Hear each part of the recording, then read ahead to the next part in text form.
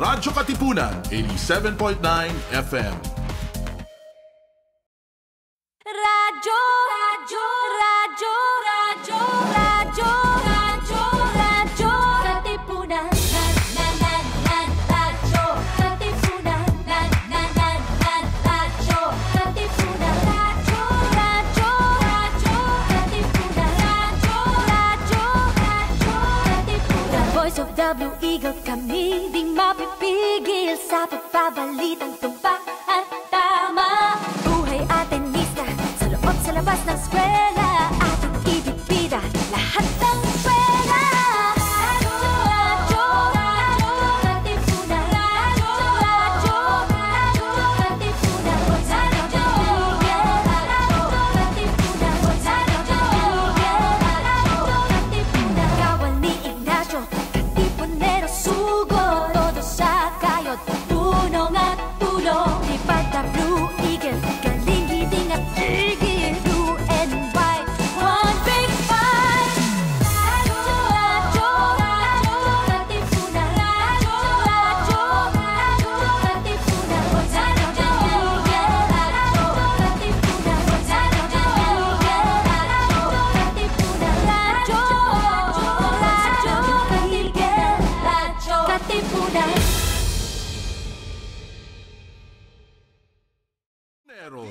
It's time to level up!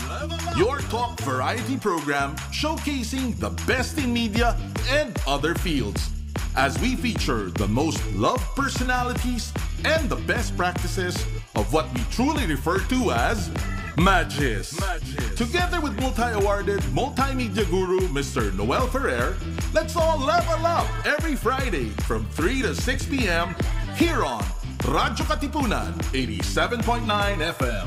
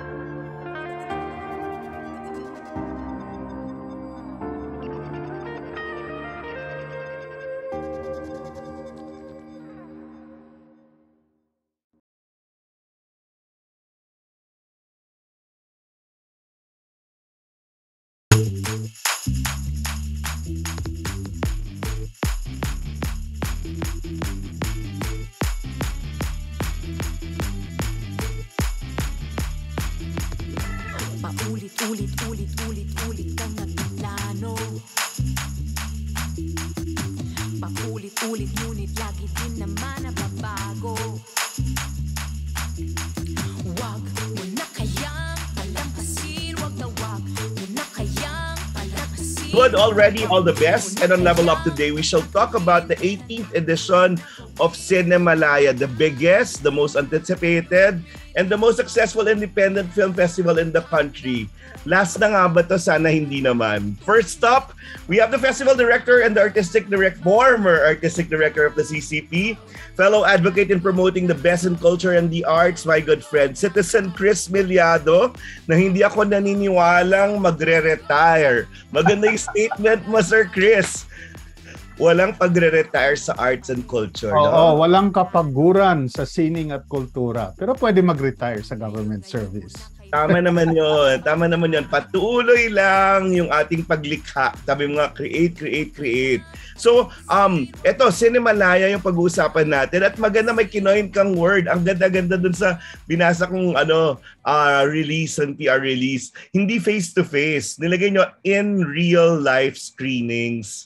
So, how hopeful are you that people will be going out of their houses and their schools and then troop to CCP as we used to? Well, hopeful kami yesterday. Pero alam mo good. naman ngayon, confirm na naman yung presence ni monkeypox. Ano ba yan? Oo nga. Nakakainis yung monkeypox ngayon. So hindi natin alam kung ano na naman impact nito sa ating mga live shows. But I guess that's reality. We just need to be flexible. We just need to go with the flow. And hopefully, it doesn't really translate into something serious that will force us again to, if not lockdown, will force again to limit our movement. No, That's true. We're prepared with our safety protocols. We're prepared with all the minimum requirements for our live screenings. And that means what, sir?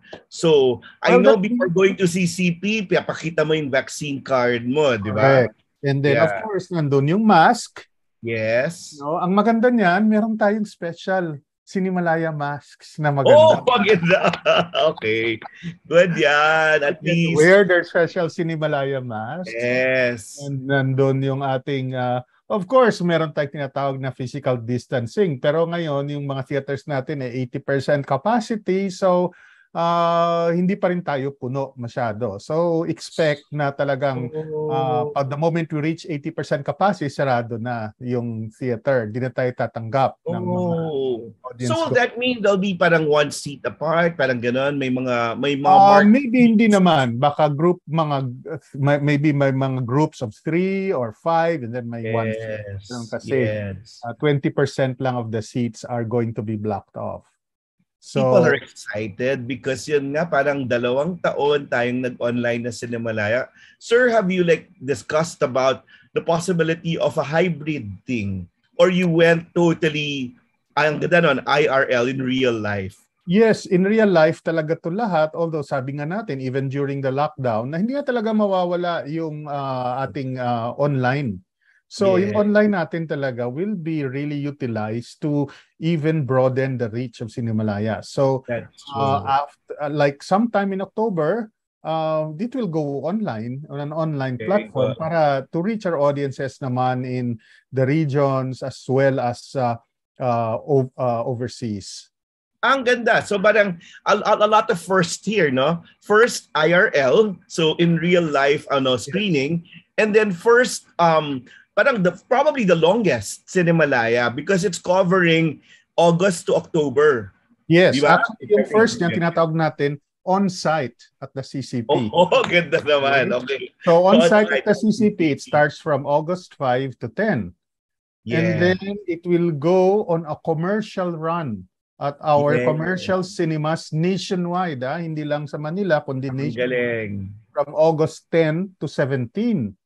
Ang galing. Okay. And after that, on August 19 onwards, it will go na to the regional cinemas, Cinematheques, and the campus cinemas, as well as community screenings.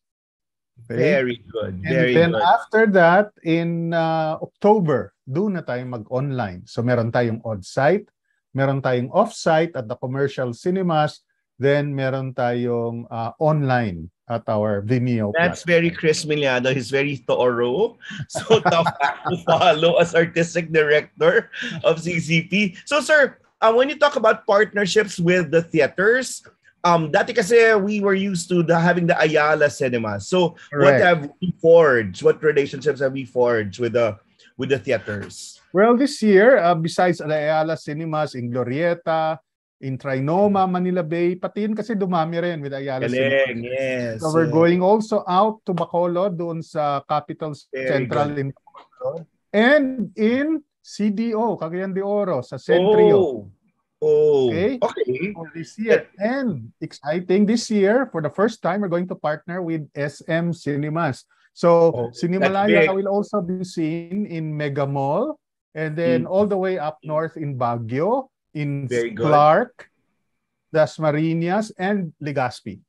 Very good, very good. So the reach is, well, at least, no, despite the situation, parang gagawa talaga ng paraan, no, na mapaabot natin to a larger crowd yung Cinemalaya. Sir, assessment lang of the past 2 years. How has it been? Challenging, no? It was, of course, obviously very challenging. As you know, nag-pivot tayo, and then remember, because of the regulations and strict protocols, hindi pa matuloy yung shooting ng ating mga full-length films. So, practically, nakaipon tayo ng 20 films and content that needed to be produced. Now, 11 out of 20 survived. Okay. Well, that's So understandable. this year, no? Yeah. But the laudable thing is the one who saved and rescued Cinemalaya were the short films. Wow, very good. Yes, for the last 2 years, the short films were the ones that were on the platform. They were immediately embraced by our audiences, and they got the spotlight which they so deserve, because they are an art Form, yeah, all by themselves with their specific characteristics. So nagkaroon ng spotlight. So we're very thankful talaga to our short filmmakers for the last 2 years, because Galing, no? for the content of our Nakakakilabot din, sir, kasi parang full circle din, kasi you started Cinemalaya na short films din lang muna, di ba? No, we started talaga full length, but full length, but the Gawad Alternativo, which ayun, very good, very good, prototype for Cinemalaya, well, is really short. I was going there because a major part of the Cinemalaya, parang, well, ano pa tawag doon? Yung precursor, yun na tawag doon. Yes, the Cinemalaya was really the Gawad CCP, yung short film, no? Parang the short. No. Can you talk about it, sir? Because it's a CCP project, really, di ba? Yes, the Gawad Alternativo is considered one of the longest short film festivals, not only in the Philippines, but in Asia.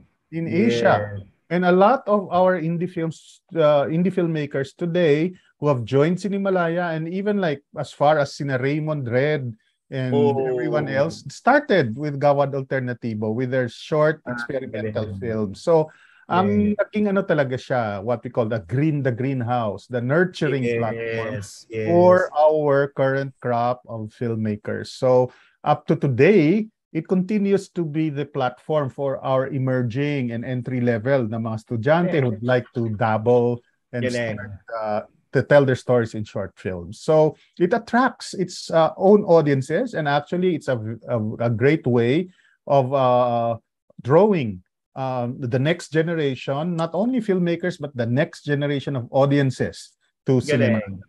So it has a short feature, narrative, experimental, documentary, animation. Sir, napaka-progressive kasi dati, di ba, parang isang genre lang, pero you opened it to really, no, various genres dun sa alternatibong pelikula at video. So may sarili siyang takbo, may sarili siyang buhay parallel sa Cinemalaya, no? Correct, but it is right now it is screening with the Cinemalaya, because we do realize the power of that kind of collaboration. Dahil in the first place, nandun yung ano mo nandun yung next gen mo Galing. And then you need ang exposure dapat nila, then makita din nila where their careers could lead, no? If when they see the bigger picture of Cinemalaya. Ang ganda. Kasi parang ngayon kita mo yung holistic, the big picture, no? The holistic na view. Tapos may sarili rin siyang awarding. Correct. Diba? August 13, no? A day prior, the Cinemalaya closing ceremonies and awarding also. That's right. Yeah.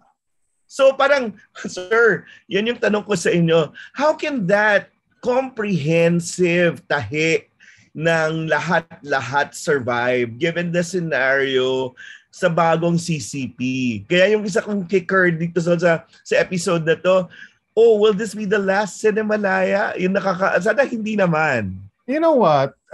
Interestingly, if you look back, even during the martial law years, film has even survived without censorship because of the Manila Film Center, the experimental cinema, and that's how CCP actually acquired its parang status na freedom of expression. So anything Yes, that's yes, shown there is not censored, which includes film, which yes. includes performing arts. And I believe this will be sustained all throughout. You Good. know, Very good. otherwise, this administration might be going back on its own historical DNA, as it That's were. true. No, because they were Naiiwasan, no? because they Yeah. were the ones who established this freedom of expression, especially in film and the performing arts. Eh. Yes, yes, yes. So So maganda nga na, ayun, may ganitong structure.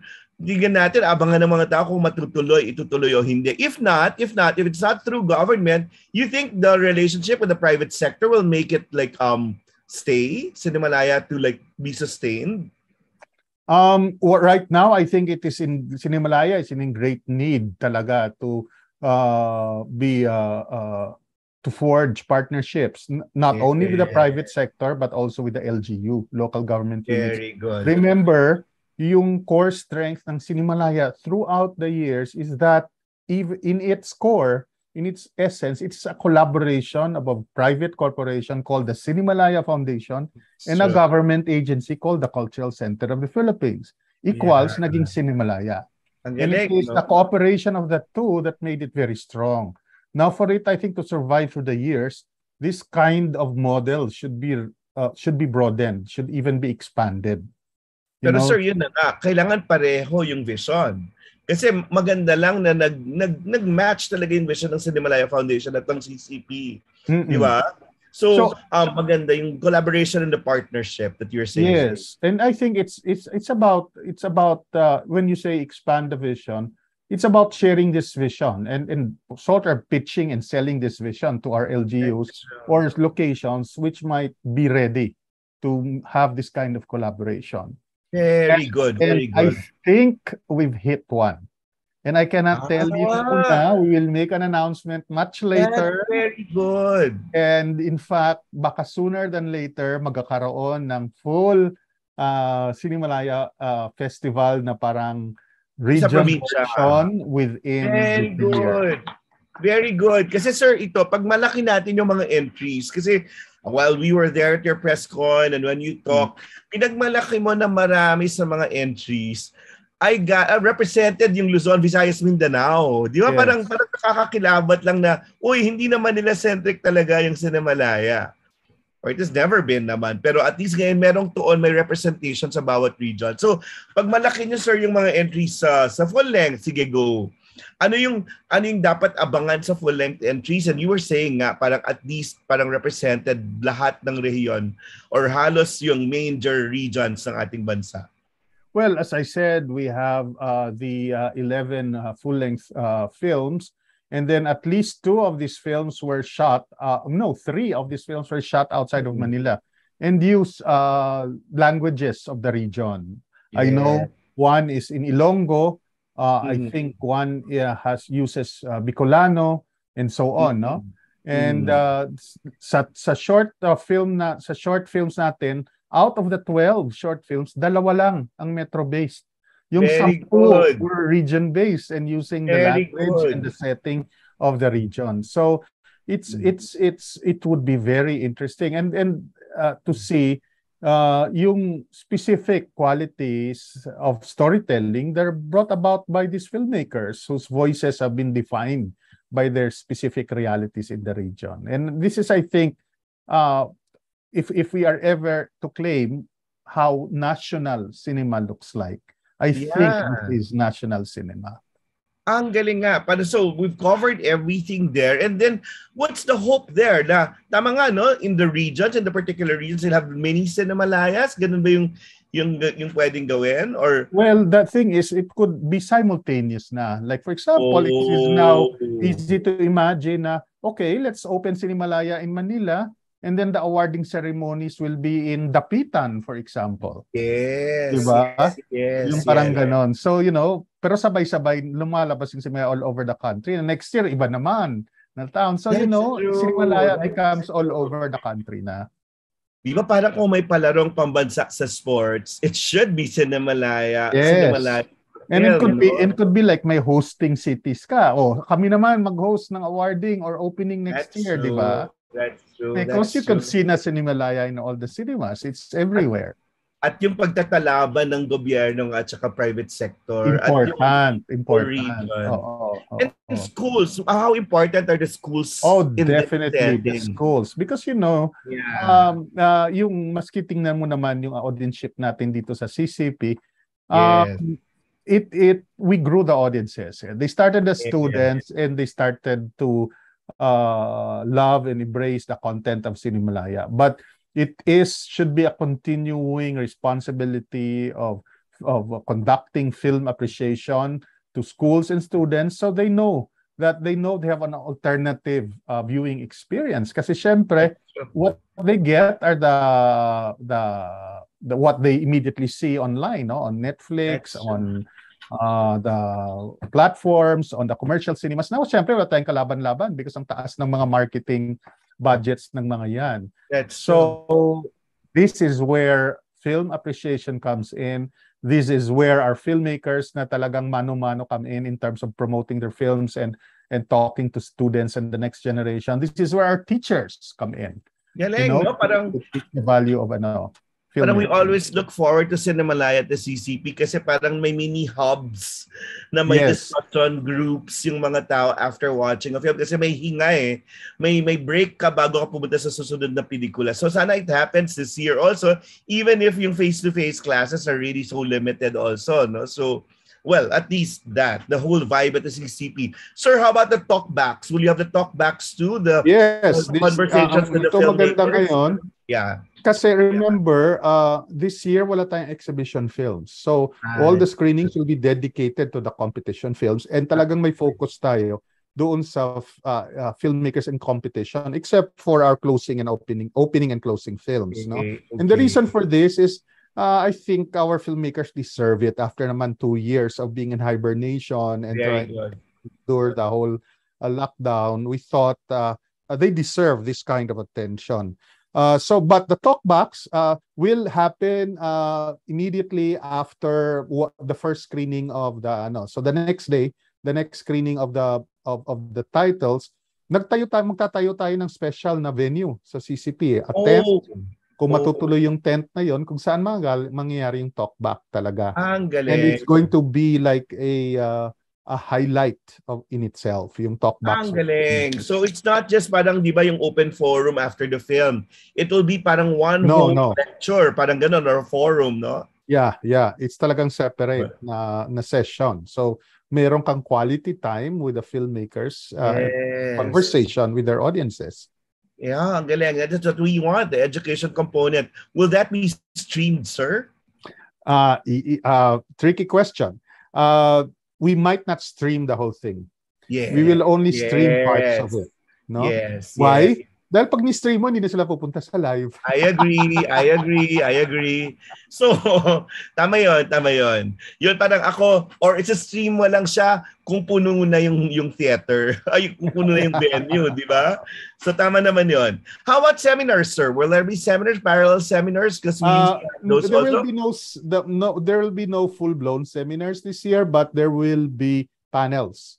So, we'll have panels on producing. So, baka ikaw yung next producer ng Cinemalaya. So baka you could like come in conversation, parang introducing the idea of producing, and we have asked our esteemed jurors to also hold their panels kasi alam mo yung isa nating jury member ay siya yung director ng Indochine, the French director of Indochine. Oh, galing. So he's coming in and he's going to talk about his work.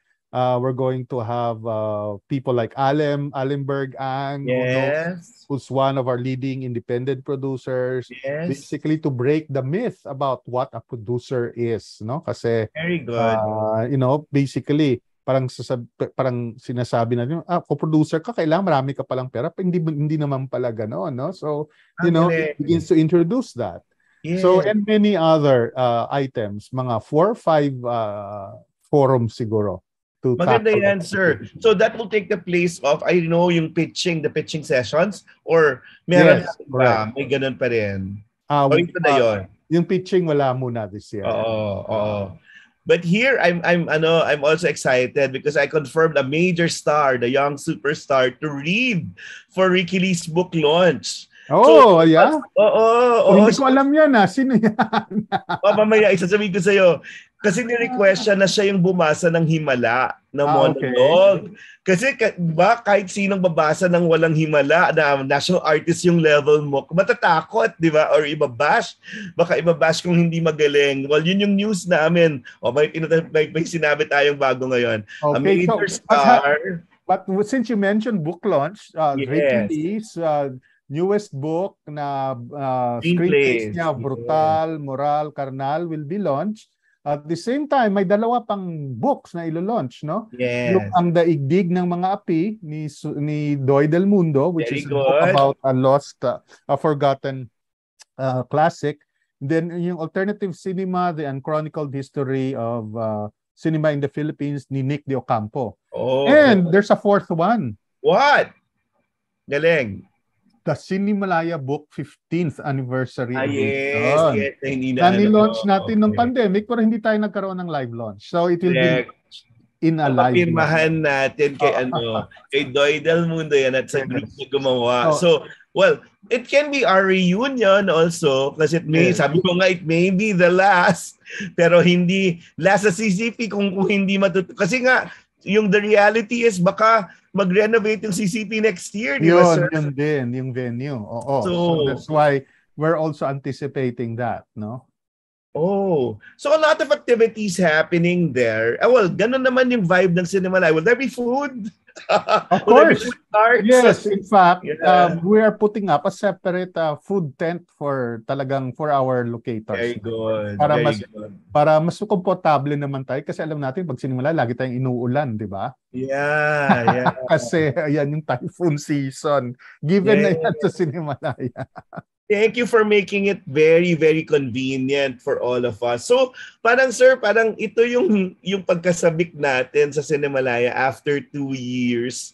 Parang dito natin ibubuhos. Pero parang ngayon, at this point, ano pang learnings natin of the past? Yung medyo in-apply natin ngayon or parang looking back at our learnings sa past Cinemalaya, have we really parang gone to basics? Or yung needs ng mga filmmakers, have we met them? To lumaki ba? Or kasi hindi tayo salat sa mga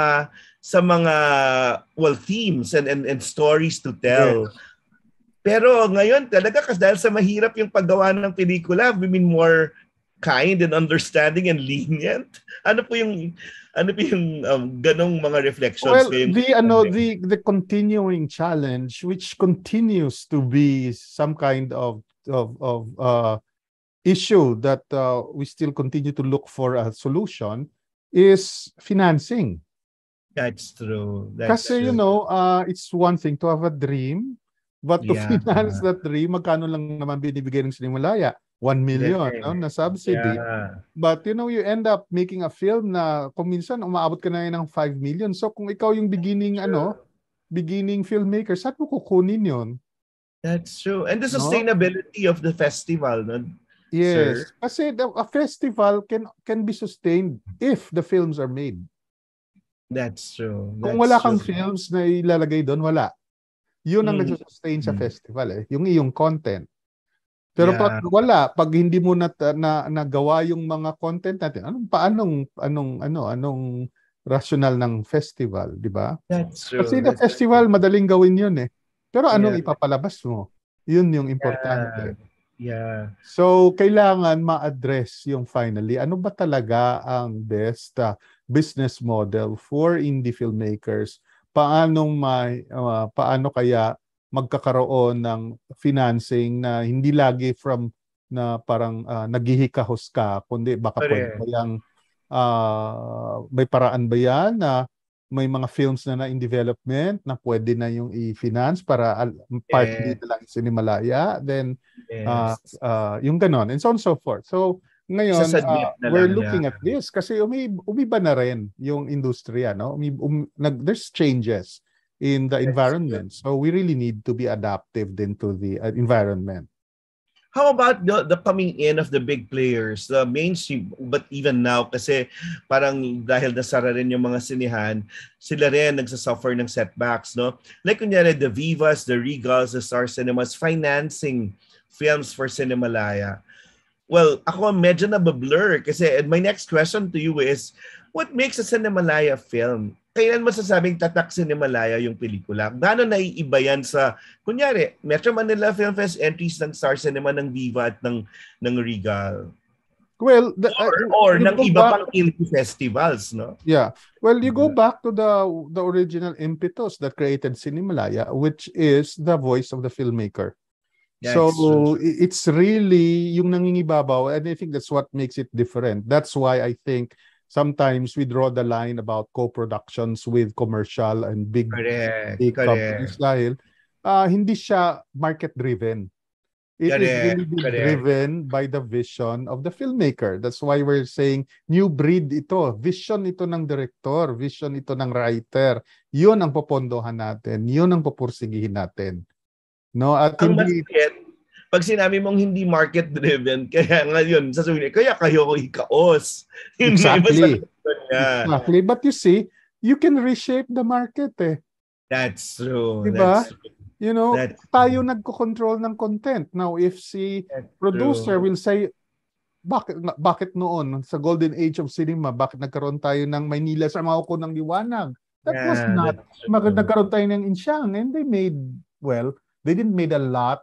They didn't made obscene profit. But enough. Enough. You know? Yeah. So, it could be done. And I think, of course, this is where government needs to kick in. That's true. That's Kasi, true. So, kailangan talaga yun, no? Oo, kailangan pumasok si gobyerno and say, ito, grabe ito, yung ginagawa nyo is really for the patrimony of the nation. Let's invest in that. Kasi the more content and the more creativity that comes from this, the more na solidify yung identity natin, not only to ourselves, but to the rest of the world.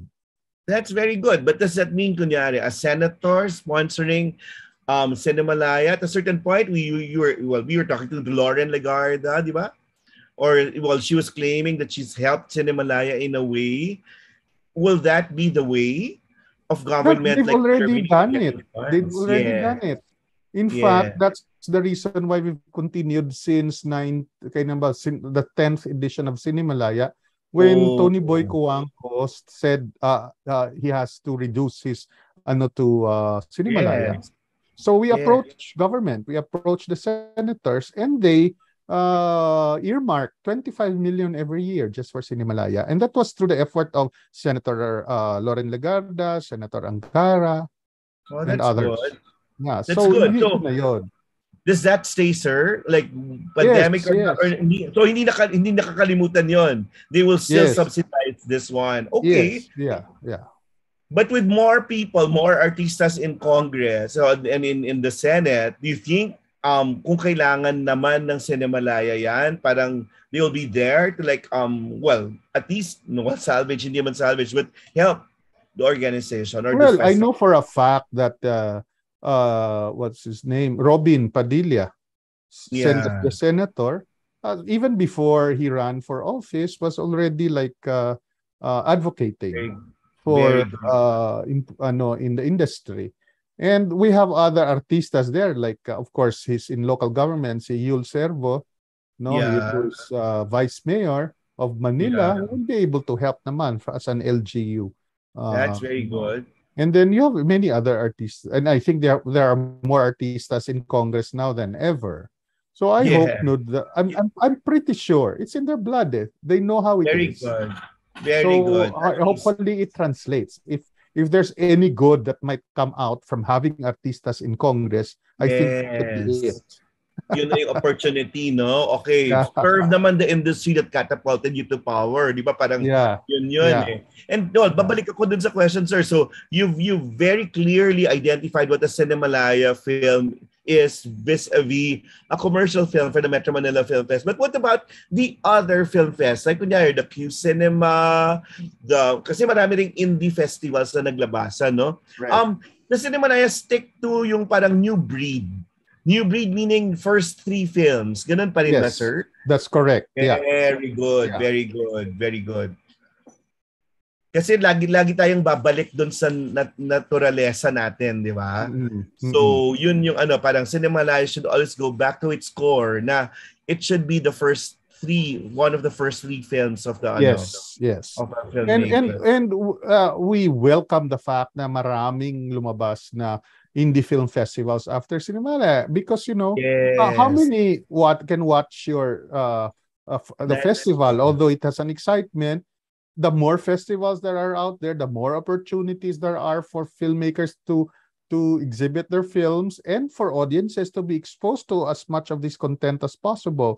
And then humahaba yung shelf life ng mga films dahil they begin to jump from one festival to the other. Ang galing din, no? Kasi nagkaroon ng Subic Film Festival. Yeah. So it creates a very healthy ecosystem, as it were, for our indie films. Now, otherwise, they won't have because they don't have naman the commercial access to the cinemas. So the festivals become their platform. So yung katotohanan, sir, we never run out of content. May content tayo. Ang kulang na lang talaga venue. Or napagpapalabasan nito ngayon. And thank you for Cinemalaya. Yes, and like for example, you've been to Busan, the Busan. Yes. I mean, they built a whole complex of so many cinemas and workshops and rooms and exhibit halls just specifically for their films, and I think we deserve one. And it's a government initiative, no? Yes, and I think we deserve one. With so many years now, we've done very well. We've put the Filipino filmmaker on the map because of our internationally awarded filmmakers and content. We deserve one. The eyes of the world have been looking at what's happening to our Philippine cinema. But parang they don't have anywhere to go to venue-wise. At the same time, when a film wins abroad, parang we don't have a venue to celebrate. That's true. The winners. So can you imagine if we had our own film complex like the Busan? Grabe yung pride and grabe yung ma-generate natin na continuous interest. Pero na-excite ako dun sa sinabi mong regions mapunta kasi sa Busan, di ba? May beach malapit dun sa actual site. Exactly. So maraming mga cities dyan na resort cities, nababagay yung gano'n. Yes, kasi Dolomite yung mapupuntahan pagkatapos ng CCP, di ba? So yun yung pwede. So, boast about your opening and closing films, sir. Kasi talagang inilabutan ako nung in-announce kasi kala namin we'll never have the chance to watch these films, di ba? The Sundance Special Jury Awardee, Leonor, will not die. Will never die. Will never die. So yan. And what is our criteria in having those?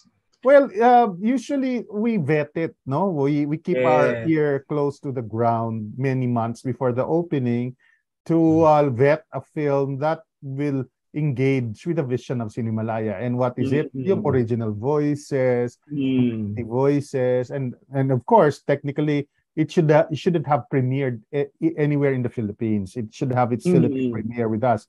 So Lenore Will Never Die has may relationship yan dahil the filmmaker si Martika is also a Cinemalaya filmmaker. Oh, very good. And Sina Monster Jimenez and Mario Cornejo. Yes, also may diba? Yung unang pelikula nila nandun sa Cinemalaya rin. Yeah. So we thought and then the film is almost a meta-narrative then about filmmaking. So it was a great theme for debates about a previous action films of 70s and 80s. Action film director, etc.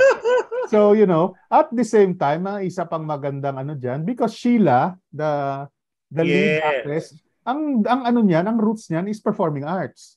Yes. So, what is CCP? CCP, hosting Cinemalaya, is a fusion of the cinematic arts and the performing arts. Can you say it again? Because she's here. She's logged in now. Sheila, your pink tribute to Sheila from the a star, cinema star, and star of film and stage. Diba? Parang the grand dame of Philippine theater. Diba? Yun ang tawag sa kanya. And now, she never thought she'd star. First film, Chris. First ever. The first ever. So I was So, saying, Sheila, the choice was great because isang characteristic nito is you coming from the performing arts and then in the film and then at the CCP which is showing Cinemalaya. So perfect, di ba? Unbelievable. Talaga, I can't wrap my brains around it. Parang sobra na to. Sabi ko, naalala ko kasi when we shot the film, tapos syempre, ang pangarap lang naman namin, makakaroon kami ng commercial release, di ba? Yeah. So 2019 yun to 2020, sana maka-commercial release kami. Naturalmente, walang nangyari, nagka-pandemya. Yes. Tapos bigla kaming napasok sa Sundance. Yeah. Tapos ngayon, sabi ko, kailan ko kaya makikita sa Pilipinas? Kasi we already had showings kung saan, napunta pa akong Italy for that. Pero nung nalaman ko CCP, halos maiyak ako. I had never thought. Ibang klase, no? Ay, nako, such an honor. Thank you so much, Chris. Sobra. Thank you to Cinemalaya. Iba kasi parang you being recognized by your own country, iba rin yun. Iba yun. Yun. Sheila, why did it take you so long to make a film? I've been telling her, Sheila, ano ba? Parang, yun, masaya na ako sa theater. Ganun ba naman ang sagot sa akin, Chris? Nung una. Hindi naman talaga alam. I mean, isipin mo na lang, sa age ko to, sino mag-iisip na, gagawa ako ng action movie pero gusto ko matandang babae. Gusto ko, mature na babae na action film. Wala namang sa age yun. It was, it was just something that was dropped into my lap and I said, hey, it's interesting. I like the concept. Yeah, let's do it. Alam mo yun? Ganun lang kasimple. Very good. Si Chris talked about, how our films have won awards and given honors to our country, no? Talk about the Sundance experience, Sheila, or the International Film Fest exposure. Yeah. Kasi yan yung dapat dalhin nating experience sa mga kababayan natin dito. Oo, sana magawa natin yun dito. Iba rin siya talaga eh. Obviously yung sa Sundance, parang nagulat na lang kami na bigla kaming pumasok and may talk back din ba kayo? Kasi doon nagawa ng Cinemalaya, may gano'n. Nagkaroon kami gano'n. A couple of interviews. Very good. After the premiere, there were people who we had a Zoom meeting. They created the Zoom meet for us and the audience, kanyan. So it was my first time. I don't know. Virgin sa cinema. Virgin ako. Can you tell Sheila what will happen in the opening ceremony? Kasi hindi rin niya alam anong mangyayari. So, nanonood si Bianca Gonzalez confirmed, sabi niya, she will drop everything sa opening ceremony. That will be next Friday already, August 5. Diba? So, ang unang mangyayari dyan ay tatawagin si Sheila on stage tapos papakantahin siya. Wala yan. Ganun na. So, walk her through anong mangyayari. Kasi meron pang presentation ng mga entries. Usually our ceremonies, our opening ceremonies, ang mangyayari dyan, meron tayong tinatawag na parang pre-show, no? Noon tawag natin eyeball doon sa main theater lobby. That's where we present all of the filmmakers, competition and their performers. Parang ito yung version natin ng red carpet, no? Pero the indie version of the red carpet, no? So this is the time na parang we've redefined kasi the media. Sabi namin, ngayon ang media hindi na lang yung media na may hawak ng camera, but everyone who has a cell phone is a media person. That's true. So parang ginawa nating paparazzi na lahat. Lahat na. Good. So may ganong kasiyahan doon sa and sa lobby. Sa lobby. And we're preparing something special. May surprises din kaming piniprepare. It's going to be directed by Dexter. Okay. At least. Yeah, so Ang director ni preparing Sheila some sa huling surprises. episode. And then it's brought inside, of course, into the theater na andun yung usual speeches natin, at saka may special presentations, at saka may special pakulo din sa loob before the presentation of our opening film, which is Leonor Will Never Die. Yun. So, tell Sheila that she doesn't have to be in gown kasi ang dress code sa CCP ay indie chic. Okay, can you now tell them what indie chic means? Yes. Yeah. Yung indie chic niyan is ano lang, kung ano-anong tela-tela na makuha mo diyan sa bahay mo, kortina, ganon. Okay. Balot mo lang. Good. But it's very relaxed, no? And parang it's a really good film community that's very supportive, no? Of people. It's quite quirky. Some people come in their filmmakers prefer to like come in their everyday clothes. Biglang makita mo si filmmaker naka everyday clothes, kasama niya yung artista yan, naka full gown. Okay lang. Okay lang. Parang ganun siya. It's really quite eclectic mix. Yes. Exciting. But will the director, di ba, talk, and the producer of the opening film talk? Oo rin naman, di ba? Yes, of course. They're the ones who usually introduce their film and introduce their cast and their crew before the screening. Okay, ang pet peeve ko, Sheila, huwag ka magdadala ng bag sa stage. Kasi yan yung mga tao, pag ini-interview and all. Dala bag at payong, di ba? Sasawayin kita, Sheila. I like that. Now, anyway. Yan, ako, first time ko mag-a-attend dito actually, So parang yun. Maganda. Parang I'm looking forward to it talaga. Excited. Very good. Now, Chris, can you excite us more? What else do we look forward to this Cinemalaya? Well, since may opening film tayo, mayroon tayong closing film. Sige. Well, mamaya pa sila second hour, Papit. I like Karl, Magsanoc-Alikpala to like join us already to excite people with their, ito naman kaya. Wala naman kayang gunman na makakapasok sa CCP pag pinalabas ang Delikado. Wag naman, di ba? Hindi pwede. Wag naman. Kara, i-on mo na yung camera kasi title pa lang ng pelikula nila, Delikado, di ba? In fact, that's why natakot ako sa sinabi mo dahil yung opening film, yung opening scenes pa lang ng Delikado, ganun na. Ayan na. So kailangan as I was saying, the closing film this year is serendipitous talaga dahil we don't only have one but two closing films this time. Bakit? Because we thought these two films we chose are very strong signals of where Cinemalaya is leading. Starting next year, we are going to open a competition category which is documentary. Yes. So I think these two titles are very good examples of way documentary is made in this the same spirit, no? A very strong independent voice. So that is why Delikado, for the very delicate way their choice of issue and theme and the subject matter that they chose, and even very precarious the way they did their filmmaking. I know. We'll talk about it later. But Kara, can you tell? Go. The second film is We Don't Dance for Nothing, which is very experimental na rin.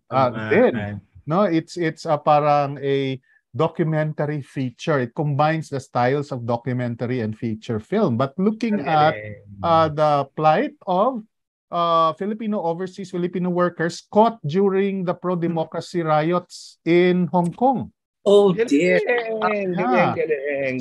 And interestingly, and how they use dance, Zumba as a way of coping with everything. Wow. So and it uses the parang anong tawag dyan, the mixed styles of storytelling ni Wong Kar-wai, parang ganun yung kanyang galing. So ibang-iba yung approach to documentary filmmaking, which we thought would be great way of announcing to our audiences what to expect for next year. A separate category for documentaries. And well, we have to clarify, the opening and the closing films are for free, no? No, only the opening film. Only the opening film. Yeah, the closing film okay. are ticketed. Well, kasi ako naman, I was able to get na my festival pass, 2005 na festival pass. Kuha na ho kayo. That's the best thing. But Kara, since you're there na, we'll have another round of interviews for your film na Delikado nga. But you were also commenting on Sheila's film na kasama yung pinsan mo, di ba? Si Monster, no? And parang sabi mo, it was such an honor to be in Cinemalaya. Pero hindi ba nakakatakot din that finally the Filipino audience will watch it? Wait, first of all, good afternoon to everyone. Good afternoon, Sheila. I'm such a big fan. My cousin produced your film. So I watched it online for Sundance. Grabe na in love ako sa'yo. You should make more films. Maraming salamat. You're a national treasure. My goodness. Salamat. Thank you. That's so kind. And salamat, Chris, na naimbita kami sa Cinemalaya. It's always a thrill and an honor to be part of Cinemalaya. Excited na talaga kami. But Kara, ano yung feeling na nung nalaman nyo na okay, fine, hindi nyo naman yan sinadmit, no? Hindi nyo akalain na mapipili or talagang paano ba? How was the process? Nalaman ko na lang sa press con. May nagbalita sa akin. I'm like, talaga? Totoo ba yun? So I didn't announce it until I talked to someone from Cinemalaya, from CCP, si Tita Vicky Bellarmino. Yes, Vicky. Barkada ng lahat. Sa Tita Vicky, may chismis daw na ganyan-ganyan. So sabi niya, you wait for the online press con. So pinanood ko, I heard it for myself. I was so thrilled. At ang nag-announce, ayan, si Chris Millado, di ba? Kinamahan ako kasi I knew the film because of my batchmate na si Bobby Chan who we'll have later. So, Kara, how do you think the Filipino audience will absorb or try to react to your film? Nako, hindi ko rin alam. Hindi ko talaga masasabi. But I just hope they will become responsive and do what they can in their own way to respond to the issues that we'll raise in the film. That's Kasi true. The issues are big, environmental, land defenders, but you don't have to think that big. You can respond in your own personal way just through conscious living. Galing lang. We always want to bring it down to what's doable for every single person watching. Sir Chris, paano yun? Will they have a talk back after the opening and closing films? Baka kailangan. I know lahat ng films merong talkbacks. So that is a standard for all the films. So with that, I really like to invite everyone to please attend Cinemalaya. I'm sorry, I really need to. No problem. Go. Because I have to travel. I'm not at the CCP, but I. Hindi ho siya retired. Marami siyang ginagawa. Okay. So thank you. Yeah, we'll see you. Yes. Karl and Sheila. Bye-bye. Yes, Sheila, invite the people for your opening film. Please, Madam, please watch Lenore Will Never Die because I will die if you don't watch. Ang ganda naman. Ang ganda. Come and support Cinemalaya. Come support the films, everything that Cinemalaya has to offer. Iba to. Ang tagal na natin hindi ginagawa to. Magsasama-sama tayo in the theater to see a movie. And that's a wonderful experience. Let's relish it. Balik tayo sa movie. After 2 years na online yung Cinemalaya, we'll see each other at the CCP. Thank you, Chris. Any final word, Chris, before you go to another place there in Zamboanga? Well, see you at the Cinemalaya. Remember, it's gonna be rainy. Remember, besides the typhoon, the rains, the floods, baka hahabulin pa rin tayo makisama sa atin si monkeypox. So we continue to be safe and healthy. But see you at Cinemalaya, at the CCP, at the commercial cinemas, and if you're in the regions, abangan nyo sa cinemas nyo sa regions, if not in your local cinematheques, and even your campus screening room. Sir, question. Last na lang, bago ka umalis. Will the tour to the mga different regions and cinematheques include the opening and closing film? Baka makagawa ho kayo ng deal. Ay, maganda yan. So narinig yan ni Nakara at saka ni Sheila, baka pwede natin pag-usapan kasi as early as now, nagtatanong na from the regions kung pwede daw isama. Pwede-distribute, yes, yes. Kasi highlight din naman talaga yun. Oo. No, yes. Thank you. You're off na, Sir Chris. Go, log off na. Bye. See you, Noel. See you, Sheila. See you, Cara. See you. Thank you. Last word, Sheila, before you leave. Ay, thank you. Thank you for having me here. Oo naman. And we have to announce, Sheila, I'll be helping Sheila officially. Nasabi nga ni Cara, she'll be making more films. She has to do more films. Di ba? And she has to do more projects. So, thank you. See you August 5 sa opening ng Cinemalaya. Yes. Thank you, Shills. Thank you. Bye. Thank you very much. Now we're showing, as a first half break, we're showing the trailers, the omnibus trailers of the films in competition in this year's Cinemalaya 18.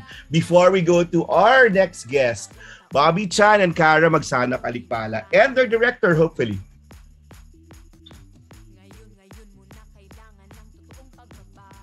Ang galing.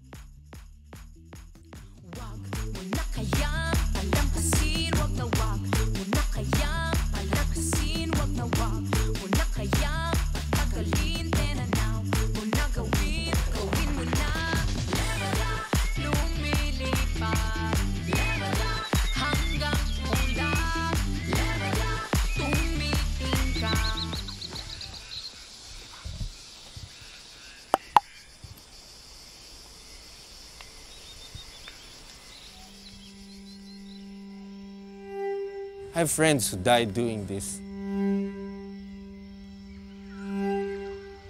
Sometimes when I hear the critics say we should not do it because people get killed, I know that that is a good argument. I know.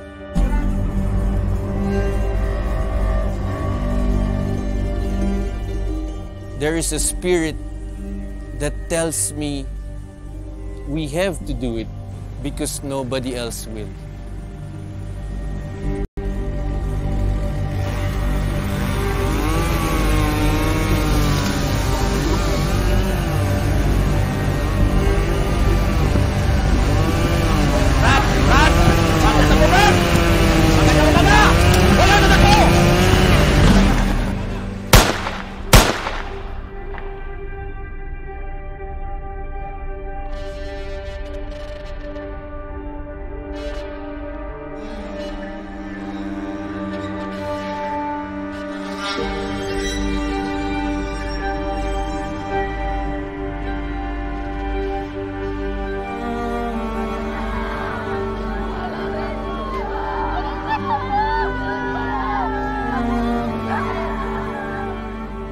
President Rodrigo Duterte releases the controversial list of politicians allegedly involved in illegal drugs.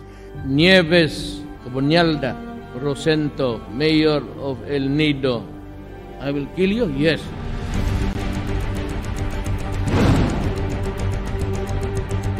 Nakakalungkot po.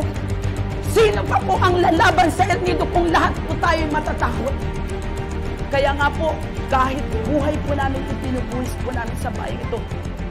We have to stop the destruction one forest at a time, one coral reef at a time. Ayan, yan, oh, positibo! Ito po yung kakunjak maalis na palpito.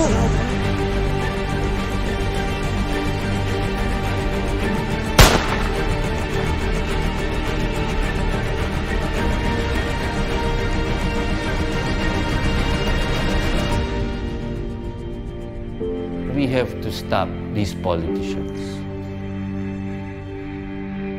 The last frontier is becoming the lost frontier.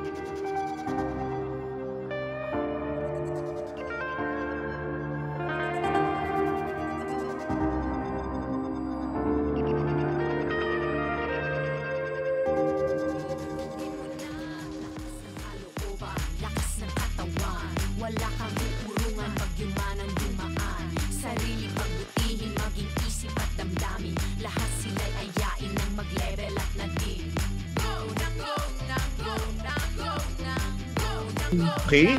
Now we're on to braver grounds. Yun ang mahirap dito. Parang the film mismo, I really wanted the whole hour to tackle this film.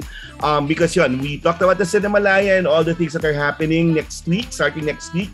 But we have guests that have stake nila yung name nila, their reputation, their everything, their principles into another brave film that we will see in the Cinemalaya. Buti na lang, napapalabas sa Cinemalaya and sana in a wider release. So first of the guests, exemplary Filipino broadcast journalist who produces award-winning news documentaries and has many significant, noteworthy, and truly relevant advocacies that would make us really like her, be like her when we grow up. Lahat kami parang sa industriya. Sana when we grow up, we grow up like Karl, Magsanoc-Alikpala, the producer of the very brave film Delikado, along with Marty Sihuko and Michael Collins. Karl, hello, good afternoon again. What made you want to do this story into a film? When I was invited to join the film, and I was told that in 2018 we were the worst place, the most dangerous place for land defenders, that caught my attention. We have to do something. It was a no-brainer. I just had said, yes, we need to let the word out. We have a beautiful country. Palawan is fabulous. We have to save it and save the people who are saving that area. The lifestyle, the very sacred burial sites, the whole area. Para nung nalaman mo yung subject matter, didn't you want, tutulong ako pero wag niyo lang lagay pangalan ko. May ganon? May mga ganong point when you're doing the the documentary? Yes, it was scary. We were given the option. The whole team had a meeting actually, and they were asked, whoever wants their name out, feel free to take it out, especially those in Manila. And I'm the only one based in Manila actually among the core team. Yeah, so I actually had to think about it, and in the end, if Bobby's there and all the other land defenders went there, who am I to be a coward, right? So I'm there to support their story. So we had a family meeting and wala naman akong inaatrasan na ganyan. Wala akong tinatago. Hindi ako masamang tao. Sila yung masama. So why should I not put my name? Ang galing.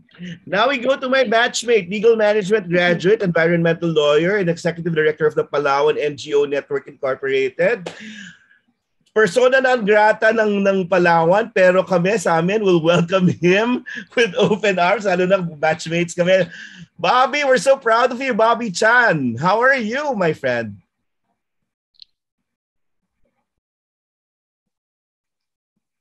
Nasa Marikina lang na. Hello, Noel. Hello, everybody. Hello. Yes.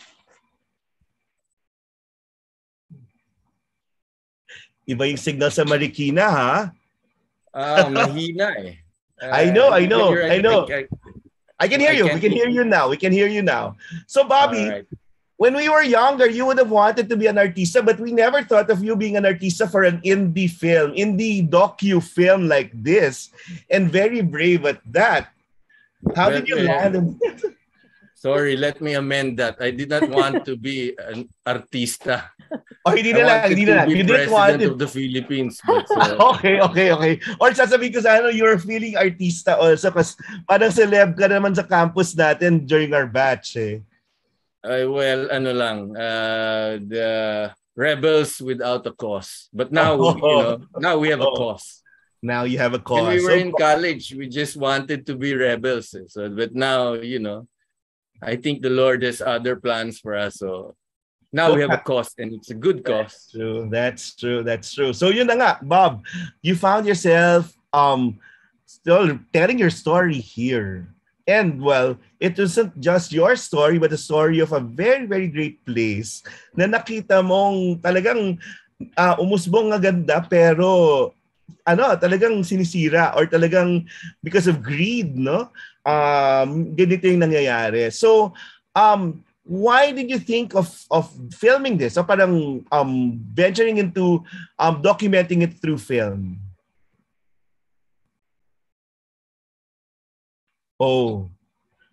Let's fill in the gaps, Kara. Meaning, because I read about the director, no? So he's back. I think he's back. He's back. Okay. Yana. Sorry. Go. Okay lang. So we're filling the gaps. Don't worry. Okay lang. Nako, Sorry, what was the... Sinasabotahe ka raw ng mga taga na nagsabing persona ng grata ka. Believe me, it would not be the first time. But yeah. Taga. I'm sorry, what was the question again, Noel? So, paano ka napapayag na to put it on film? Kasi di ba, there have been articles about you, but film is a different medium, no? Oh, if you meet Karl, I thought he was supposed to be in this. If you meet Karl, the director, yeah. He's the human description of the word stubborn. I really did not want to be on film. As I said, if you want, you write an article, you take pictures, but I did not really want to busy myself with taking time out to do a film. Kasi if you want to know the gravity of the situation, well, one, you have to watch the film, but two, of course, ang daming issues that it's very rich. That's true. Injustice, environmental. We'll talk about that. We'll talk about that, Bob. But putting it on film means talagang documenting everything and then really making people say yes, di ba? Getting their consent na, papayag kaming malabas yung storya namin. Ang hirap nun, ha? Exactly. But from the start, I did not want it on film because I did not want to take my time away from helping poor people and their issues. Yes. Eventually, it's not an environmental film. It's about poor people and giving your service. Alam mo naman tayo, men for others pa tayo. Very good. Para kisan pa yung motto natin as Athenians if we did not practice it. That's devote it to those to people who really need it more. No? Galing, so I said, Karl, if you're going to film it, don't ask me to do a second take or third take. If you want, just shoot it. And then, so he placed a body camera on me and used drones. So, and the rest was history. It's now a film. So. And buti nga, buti may ganong documentation. So, Kara, when I read the background, parang the director knew you through a film festival, no? You met through a film festival he knew about your works, and then he had this story. Why did he take fancy dito sa storyang to? Wait, first of all, I want to explain. No, Karl wanted to be here, but his daughter had an accident yesterday. I know. So I'm sorry about that. Let's fill in the gaps. Let's fill in the gaps there. Yeah. So you met in a film festival. No. I was referred by Marty Sihuko. Marty Sihuko, he produced Give Up Tomorrow, right? A lot of Filipinos know that. And we worked together on another film called Call Her Ganda. Yes. And so he recommended because no one in their team was based in the Philippines. So that was me. Mm-hmm. Yeah. That's why I came on board. Dun, why this reality? So Bob, kayo ni Karl yung nag-usap. Yeah, nag-umpisa yan sa ano eh. Go ahead. Karl used to be the AFP, Agence France Presse, Bureau Chief of Manila. And for a change, he wanted to do a puff piece on Palawan. Ang parang coordinator niya for the story was Ortega, Jerry Ortega, the environmentalist and the journalist, right? So wala planning to go there to do like a tourism piece. And then, like we all know, Ortega got shot. He was killed by people who didn't like what he was doing for the environment. So that got him curious. He went to Palawan to investigate what happened. And it led him to meeting all these land defenders, including Bobby. And I think with Bobby, it was a sort of love at first sight or a big challenge that Bobby posed that he couldn't refuse, and Bobby should tell that story. But that's how it began for Karl. Ang galing. So Bob, continue that story. So may kaibigan siyang napatay, and he wanted to pursue that story. And then instead of like having a very touristic documentary on Palawan, naging ganito. God, sinasabotahe yata si Bobby. He passed by our office. He passed by our office. He saw my chainsaw Christmas tree. So it's a Christmas tree made out of chainsaws put together, and said, he said, what's with the chainsaws? I said, oh yeah, well, we caught them in illegal logging, so we put up a tree. And then and he asked, are you from the government? I said, no, we're an NGO. Said, isn't that the government's job? I said, yeah, that's a good point. But if the government is not doing its job, we cannot sit idly. Yeah, of course. Maganda and yun. let the lawyers film our operations. I said no initially. I said because if you're in the forest, you can't miss a tall white guy. That's true.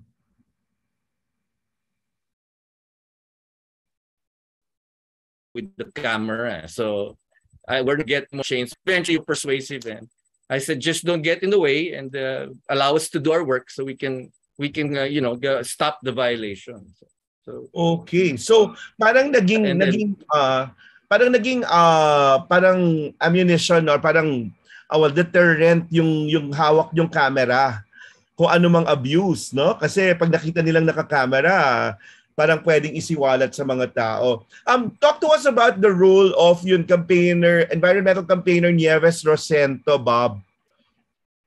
In the whole thing. Si Nieves, kasi there are very few local government officials that are receptive to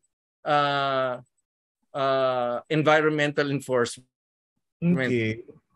Usually, when it comes to logging or commercial fishing or wildlife smuggling or mining, they obviously have ties with politics. Yes. So you rarely see the local executives that are actually supporting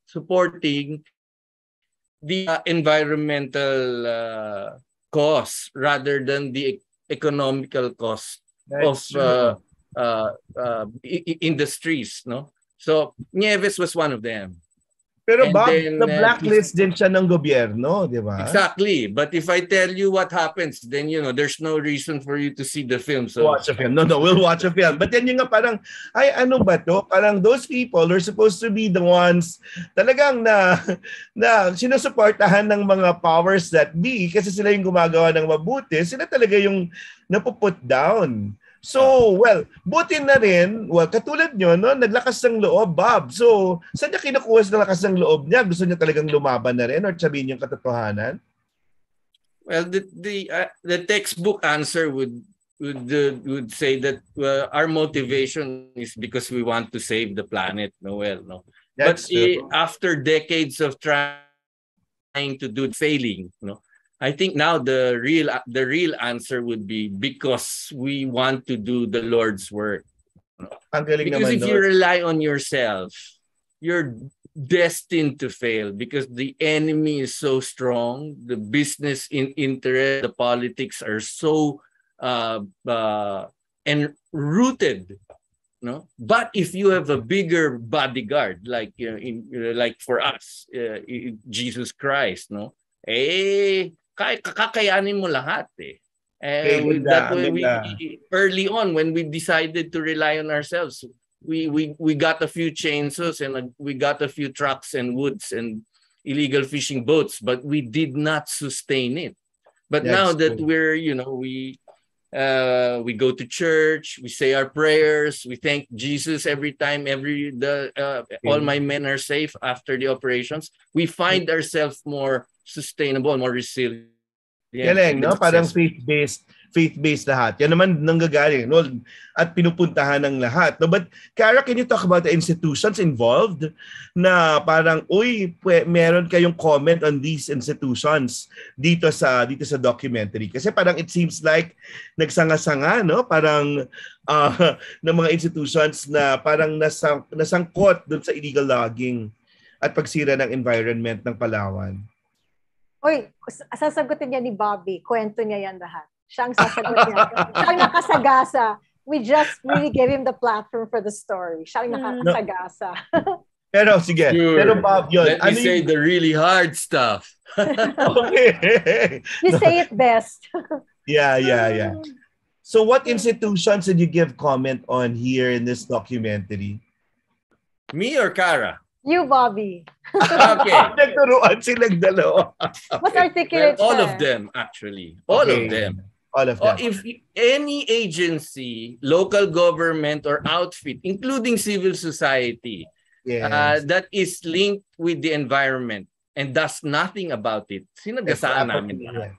Okay, tama kasi naman yun. It's wrong to think that this is just a government affair, Noel. There are outfits in even NGOs and civil society organizations that have tremendous amount of funding that if they do not do their work concretely, and when I say concretely, it's not just something written in paper and you pass a narrative report and then you get more funding. But if they don't have concrete results in the area, then you're going to hear it from us. Enabler ka, parang ganon, no? So whether you're government or civil society or an educational institution, you are entrusted with this kind of work. And if you're talking about it, or in this kind of line of work, and you don't do anything substantial about it, then this film is going to show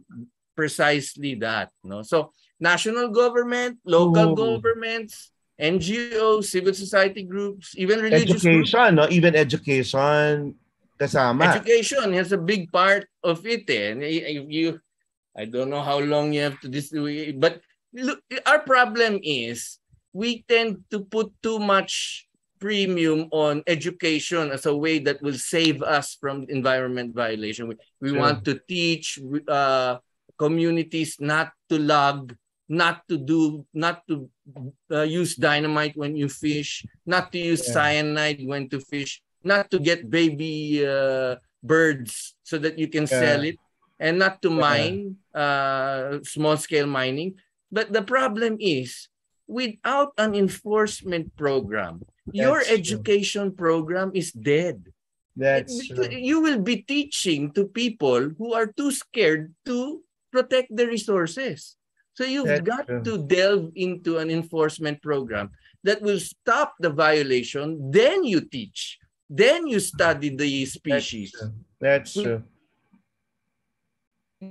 Without that, you have very little chance of saving resources, habitats, and even protected areas. That's basically what we did. So ang target audience nito, if it's a wake-up call to all these institutions, will be those that you mentioned, no? But it extends. So hindi lang to tungkol sa Palawan, hindi lang to, di ba? Parang hindi lang to. Kwento to ng Palawan sa Palawan, pero ang concern nito pang macro. Yun. So, but sa mismong locality, Bob, what will this film achieve? Or ano yung measure mo of success with this film? Anong gusto mong mabago dun sa locality, sa Palawan mismo? With people knowing or watching this film? Wow.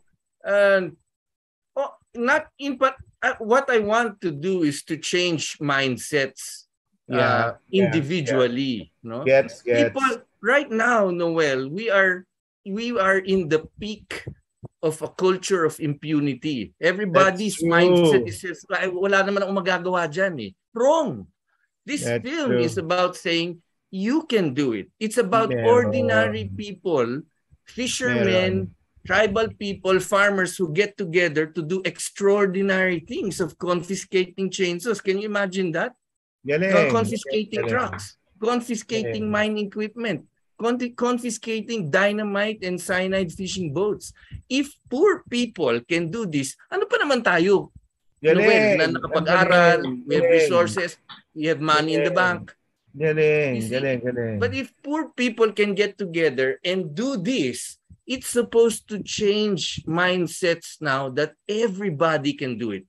Everyone, not just the people in Palawan, the people in the 4 different regions, 3 different regions, Luzon, Visayas, Mindanao.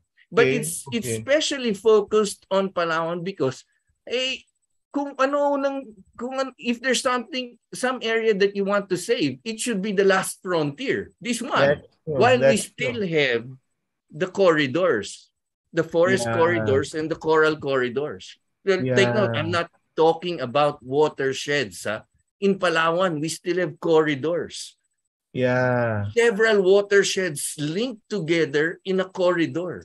And slowly, politics is building roads in between them and cutting that corridor. Buti nga, hindi natuloy yung isang malaking water theme park that encompasses all the coral reefs on the northwestern side of the province, kundi hagip niya lahat, ano pa matitira sa mga isda. But the thing is, if you change the mindsets of poor people, and then they get together and do something like this, no, you get a better chance on saving the resource. But Cara, Bobby, we know of our friends wanting to get land in Palawan kasi daw sampusang pera yung binibenta dyan ngayon. And we know, mamaya pagkatapos ng episode natin, we know of really these people na makakaibigan natin. But tell us, Cara, what are the challenges that you faced in doing this documentary? I wouldn't say there were extraordinary challenges that really come with making a documentary. But as a filmmaker, it's always hard to really nail the story, to make sure you do justice to all your characters, that you capture, their life mission, their life vision, and have them alongside each other. That takes a long time to do. And you see, like Bobby's one, and there are two other major characters, and we really had to, blend them together well. We didn't want, to take their stories for granted. But also, I must mention, we hit the pandemic. So that was a big challenge. Thankfully, our last filming was like 2019, just before the pandemic. So editing took long. We were actually delayed by over a year. We would have released them sooner, but the pandemic hit us. So, it slowed down everything. So 2017, you started 2017, yeah, no? 2017 we started. But yeah, and of course, every step of the way, we were very careful, always getting the consent of the people we were with, because we know what danger. It's very dangerous for them to come forward. I don't know if people realize it. It takes a lot of courage to do what they did. I mean, already what they do is dangerous, and to come forward on the big screen for many people to see, that's even a braver, bold step. They they went beyond themselves. So when we showed the film to their families, like kunyari is a land defender who really goes into the forest, si Tata. His wife said, "Oh my God, ganyan pala ginagawa niya. Buti, dapat di ko na lang pinayagan." First time they saw. At the same time, they were so amazed. They were so in awe. Sabi nga nung anak niya, naku, para palang superhero si Papa. Bilang di nila kinahiya yung trabaho, kung anong ginagawa. Galing. Yeah, there was so much pride in what they were doing. And so parang now, their fear for what he did is so much smaller for their fear of losing all that's at stake. Ang galing. So, they see the big picture. Yeah, ibang taga Palawan. I mean, I've done so many stories in Palawan, and iba yung love for nature, yung totoong mabait na Palaweno. Iba, we're huddled with the drivers or something in between, takes for a shoot. Ang chismis nila is, nanganak yung turtle. Ma'am, nakita ko yung turtle, nanganak. Ganyan yung chismis nila, environmentally friendly pa. It's their way of life. They breathe it. I've never met, anyone in this country as deeply ingrained and in love and married to nature. In their environment, no? But tell us about the thing, the lawyering thing, that you have to seek the advice of the lawyer bago niya ilabas or bago mag-final cut. Kasi you have to be careful, no? Well, any documentary, we always consult lawyers, even if it's an entertainment documentary. You always consult lawyers, not just for the interviews, but we might be lifting video that's owned by someone else, but not the person paid. So maraming legal issues. But here, of course, it was especially more meticulous, the vetting of every information, every statement. And we also had to get errors and commission. That's something a lot of filmmakers know, and it's hard to afford, but we had to cough it up for this to protect everyone in the film. Bobby, you understood that naman. That parang kasama sa process talaga ng any documentary is yung parang vetting and then trying to consult lawyers and so. And you appreciated that. Yeah, well, I'm a lawyer, so I had to review also everything that was said in the film. But you see, from my perspective, you shouldn't be afraid of any legal opposition to the film. If what you said there was the truth, no, our gauge should not be whether we will be attacked legally but our gauge should be, is it the truth? And everything else that was said there was the truth.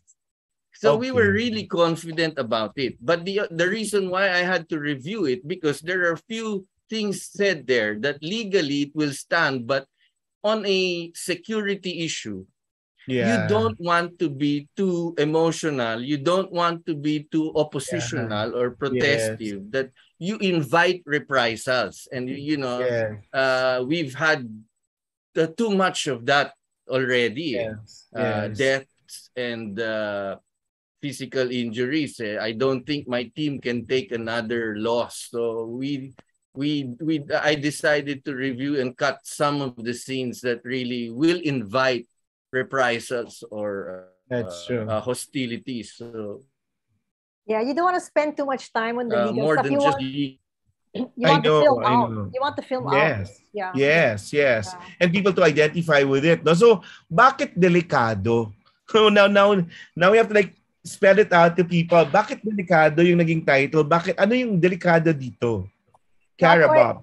No, according to the director, yun yung expression na naririnig niya lagi. He doesn't speak Tagalog, no, but he always hears that word. So he knew what it meant by just hearing it, you know, at certain times of the day. This was always uttered by one of the characters of the film. His name is Tata. Lagi, delikado dyan, delikado dito. And just to go back to what you said, Noel, you said that this tall white guy who is our director was like a deterrent. He could not be seen in the forest or Bobby will kill him. He had to be very low profile and not get in the way of the work of his land defenders. Yeah.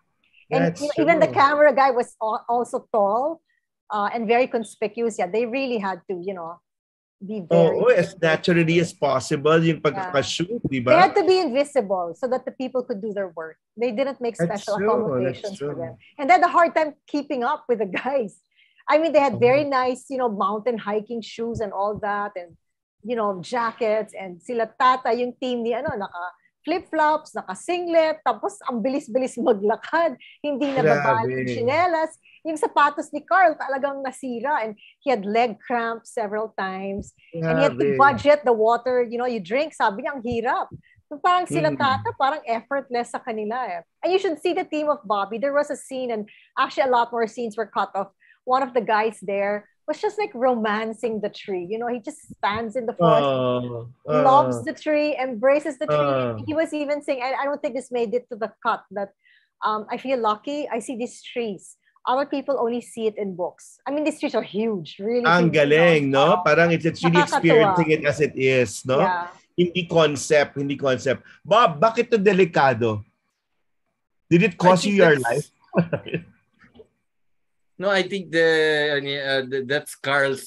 He kept on asking me why my team kept on saying that word, the delicado, because every time we go out, we always take a different route going back. That's true. For example, if we're going to hit the north, we always take a different route going to the south, so that kung inabangan lang kami sa isang area going in, they can't di lang kami maabangan going back. So and every time Karl says, hey, this is a shorter route, my team says, wag delikado dyan. And then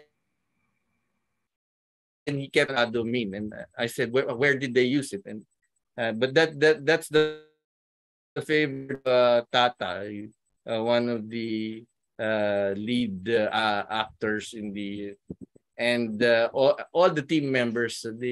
It's a word they always use. So yeah, I think that.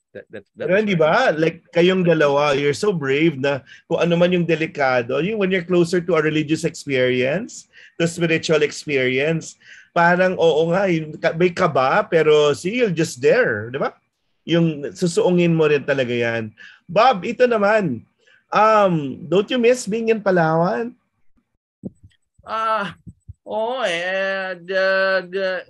Sobra na, no? But I don't miss it. I'm more guilty than missing it, because na wala kang magawa. exactly. Nandun sana. Before, when you were there, dami magawan. But now, you're relegated to Zoom meetings and calls on how you should operate this violation. No? So, but you haven't stopped really, with your crusade. No? I'm sorry? With your advocacy. You didn't stop with your crusade, with your advocacy, no? Oh, no. In fact, yesterday, we got a new chainsaw. So, I'm always in close contact with my team when they get to, they're in an area. So, yesterday, they were in the north. They asked me what they should do because the operation was again headed by belonged to a well-known politician also. And then we had to discuss strategies before they hit the area. Nakuha naman namin yung chainsaw and then the pictures of that operation, so you will just post it in our Facebook page. Okay. Grabe.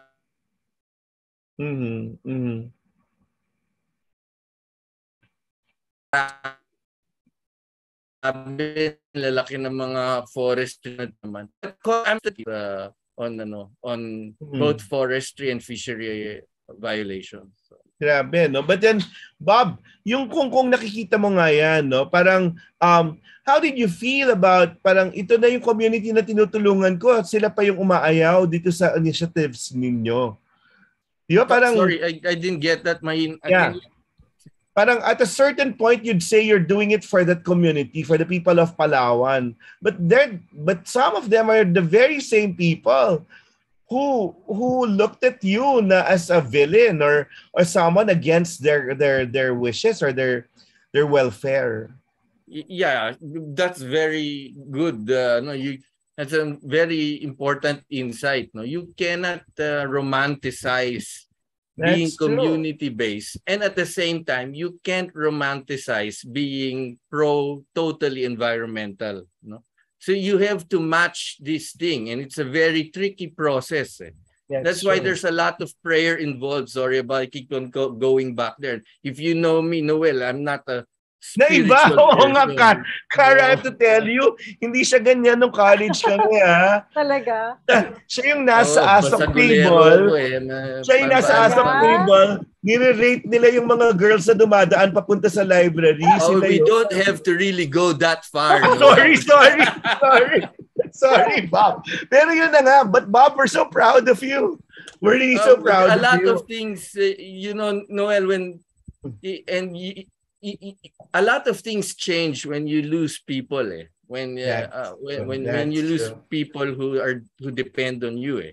You get to question whether the program is worth implementing. Yung mabugbog ka o physical injuries ka yun, you can take that pa. But when people are killed talaga, a lot of things you get to really and when you lose people who depend. Yung value ng buhay talaga, no? Whether you should still implement this kind of a program when people get hurt, no? So you have, as I said, you have to rely from something other than yourself. If you think you can figure it out, you're just being arrogant. So the humility part is to seek spiritual guidance, and I found it in Jesus Christ. I'm terribly Catholic now, but because of these terribly, well, Kara is also, and we are. Yun nga Parang kasi all these involvements and advocacies would challenge our lifestyles. Terribly Catholic, grabe. Wala forced by the circumstances. You need a bigger backup. That's true then. Pero di ba, may challenge talaga sa lifestyle natin, the way we look at the world, at faith, and at other people. So how siguro Kara, you've done a lot of documentaries, but how does this particular story affect you? How does it affect me? It makes me very angry. Totoo. It just Ang makes me galing. Ang very galing, angry. ang galing. And it's a stage, no? Kailangan, Yeah. kasi It's kapag not, tinatanong, di ba, yeah. It's what not makes basta, you angry? yeah. What I mean, makes you angry? Those are the things that yeah, that it's are greed. essential or Greed. At It's yung ano greed. parang Yeah. important to you that if people Yeah. cross it, magagalit ka talaga. So, yeah, it made you angry because some people are taking too much that doesn't belong to them. It's greed. It's greed talaga. You know, true.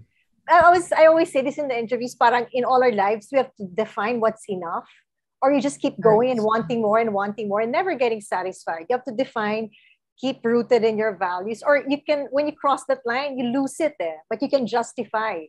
So it's so important, like what Bobby said, you have to be spiritually based. Depending whatever religion you believe in or higher being, it's always important to be grounded.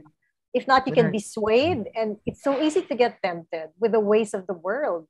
And you think you're not, but you will. It's really hard. It's really hard. And so it makes me angry because people who have the power to influence change use it for their own means. And it's such a cliche. That's why it makes me more mad. That's true. Napakalaos na nito mga lessons na to. Hindi pa ba kayo natututo? Di ba? Parang, you know, again, who suffers? The people who are already suffering, which is not fair. You're going to meet Mimi in the film. She's an indigenous person, and talagang you know, the land is where they bury their ancestors. That's where they, you know, raise their children. Lahat nangyari sa buhay nila nandun nangyari. You cannot just take it away. You cannot just trample it. It's sacred. It belongs to someone, di ba? Parang kala nila katapat lahat pera. Minsan nga hindi pera, land grabbing lang. Hindi ganun So I really also hope we inculcate a great appreciation, not just for the IPs, but even for the land defenders. There's so little appreciation for them. And I'm not just saying PNNI, even government forest rangers get killed.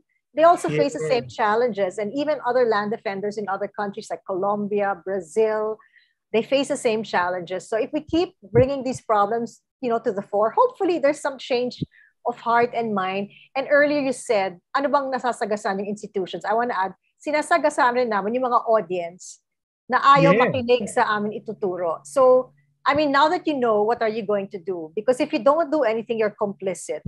That's true. Lang kasimple. And I'm telling you, don't need to go to Palawan and confiscate a chainsaw. But you know, when you take a vacation, try to know who owns that resort, ano ba yung kahoy ginamit, or if you patronize a restaurant, you know, get to know these people so there's conscious and sustainable living in the way you do things and in whatever you support, diba? Even what you tell your kids, lahat Ano yan kabit-kabit, everyone is affected. I mean, the pandemic showed us whatever one person does, someone else is affected or someone else can die, diba? Yes, so it's going back to basics. Very angry, Yeah. Bob, ikaw, ano yung with telling your story, what do you want people to feel? And what did you feel after looking at their story or watching your story on screen? Well, I'd like people to have a sense of urgency at this point. No, you know what scares me the most now is that nobody is scared with the situation that we are in now. True. I mean, we changed the term climate change into climate crisis. There must be a reason for that. And yet nobody has this, they're not bothered. They don't have this sense of urgency, and that like everybody is just cool about it. And nobody wants to do what needs to be done. That's why we already have extreme weather changes. It's snowing in Argentina, and then right now there are wildfires across Europe, and and yet for us, we're not affected by. Ang galing. So the urgency of of action, no? Will you be showing this to institutions, those institutions you can do urgency to do little things, no? Segregate your trash, maintain your vehicles so that they don't produce smoke belching, but do things that will help save the planet, and then and the consistency of it all. Have that sense of urgency. Galing. So ano yung impact na tina-target nyo? Kasi after like people watching this finally here in the Philippines, oo, parang ikaw, no, magagalit yung mga tao, pero they should be acting on it. They should be like looking at themselves and doing their share. So it might create a lot of like also friction with institutions, pero we expect that. So ano yung pwedeng mangyari? Ano yung prepared kayo? Ano yung goal from maganda to hindi maganda? I'll just think of the maganda. I want more people. Sige, go. I want more people to support very micro what Bobby's doing. There's a call to support his foundation financially. That's true. Yeah, and even he has grand plans for studies. Mapping all these sites in Palawan. Whatever studies he wants to get into research and to really just sustain his land defenders. I think I would focus on that primarily. And if people in power want to increase funding for land defenders, or at least really just implement the laws that are already in place, that's already huge for me. Yeah, that's very good. I really hope someone takes notice, whether a lawmaker, local government. I mean, not just in Palawan, anywhere in the country. There's so much to be done for this beautiful country. And I want to think that someone will take notice, whether small or big. I'll take anything positive. Any effort, no? Makakatulong. Parang Bob, ikaw naman. I know our batchmates are really like of help, no? Parang nakita ko yun sa page natin. Pero what more? What more do you expect pagkatapos mapalabas ng pelikula? Wow. I think if you watch the film, there are a lot of things that will inspire you to do your own bit. That's true. But maybe if we're, I'd like to plug in something that's not on the film. Okay. And we had a really long debate with Karl on this one. There was a certain soliloquy of the issue of environmental pride that I wanted injected in the film that Karl took out, and it was one of my big disappointments, because I said, Karl, you can take out anything, but this has to go in the film. Can you ask Kiara naman? Can you ask Kiara as a producer? Wait, sorry. The director's call? Go. You haven't really told. What I mean by pride is, at this point, our problem is not an external problem. It's an internal one. Our leaders have so much pride in themselves that important programs such as this, they just become disregarded or rejected because they think that their way is the only way. Now, that's the one I wanted in the film, because I want leaders that are open-minded to new solutions of doing things. But the problem is, the leaders that we have right now, there's this too much pride that shrinks the possibility of good programs like this to get promoted. Why is it not part of the film, or why was it deleted, Kara? I don't know, but there are many considerations always. And anyway, there is an impact campaign that comes after this. So there will be a lot of in-person, screenings where we will have people like Bobby there to talk about other things, including what you just mentioned. I mean, there are many other things that it was always a debate of what stays and what doesn't stay. Ang tagal ng diskusyonan yan talaga. I mean, there are a lot of things I also wanted in the film that are not there. So it had to be a consensus, and you want also what will really, really resonate. Yeah. Because a lot of documentaries have big concepts on the environment. It becomes too abstract for a lot of people. So that's true. We try to make it as down to earth and as relatable but then as possible. You'll be there. But you'll be there to engage with the viewers, no? Eventually, after watching the documentary, you'll make yourself available in discussing the issues presented, and hopefully, kung merong screening to sa mga government agencies or local governments, pwedeng pag-usapan. Will you be open to that, Bob? Naman. Okay. Pero hindi debate na, no? Hindi na debate. Pwede rin. Wag na, Bob. Tapos ka na doon. Parang mas ito ngayon, resolutions on things that can be done. Always kasi the pacifist, Noel. But yeah, sure. Yan nga. But in the end, ano yung impact nito pag pinanood ng mga taga-Palawan? Well, I think I said it before, no, not just Palawan, to change mindsets that, you can do almost anything. Because Bob, ito ginawa mo na yun face-to-face with them. Will this film be any different when they see it?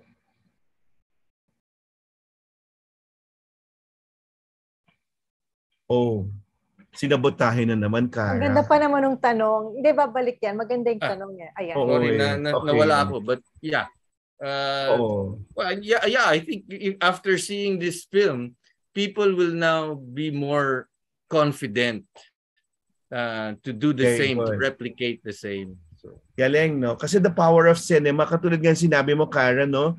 Yung kung nakita ng anak o ng asawa, yung ginagawa ng tatay niya, parang may kikilabutan ka na capture ng camera. Kasi kung if you're deep into that life, wala kang hindsight, wala kang view sa malayo. Pero now you're able to see the whole picture. And I think the film's giving them the big picture na maiintindihan nila ito. So, well, yeah, even the personal stakes, diba? Because if you don't see the film, you don't know their personal stakes and the personal sacrifice, which you will see in the film. Diba? That's why we wanted to get as personal and micro as possible to really capture people's attention and not focus on too many big concepts, which they can read about anywhere, diba? But yeah, the personal stakes, grabe. I mean, even Tata, one of the land defenders, used to work for someone who was doing illegal logging. Yeah. I mean, unknowingly, he didn't know. And so in his mind, he's trying to make up for all those years that he cut. I don't know, he said hundreds of trees every day for how many years. It actually scandalized me. It scandalized him. Yeah, so, incredible what these people give up. Just to nasa kanila lang, parang normal at natural na buhay, no? So, Bob, hindi ka naman susuko, no? With this cause. Well, were there instances? Yesterday, we caught a chainsaw. So I know. But may instance ba, Bob, na napanghinaan ka ng loob? Madalas. But it's like a roller coaster ride. Sometimes you're up, sometimes you're down. But the important thing At what point yung down, Bob? I want to know that kasi people see you as fighter. Si Bob, you're secure pagkasama mo yan kasi pagtatanggol ka niyan. Pero what were the times na talagang surrender? Parang okay, bahala na kayo, Lord. Yung namatayan kami, syempre, sino ba naman hindi madadown yun? Nabawasan kami. Totoo That's yun. one. Second, yung funding, walang-wala na kami. Tapos pag may magkasakit pa sa mga tao ko, like in the middle of an operation, yung tao kong si Roy, nagka-appendicitis. Di papa-opera namin yun. In the middle of the forest, di ba? Dadali mo sa ospital. Pakakainin mo pa yung mga pamilyang pupunta doon habang nagbabantay. So, all these things, they need money to Bob, I need those stories. You don't have money. So I need those stories kasi ang tingin sa kanya ng batchmates, tough guy. Pero yun na nga, merong part na yan na nga parang those are the stories that make you human, no? Parang yan yung kailangan mo ng tulong, yan yung kailangan mo surrender sa Diyos, no? Exactly. Providence yan di ba? You to trust that the Lord will provide.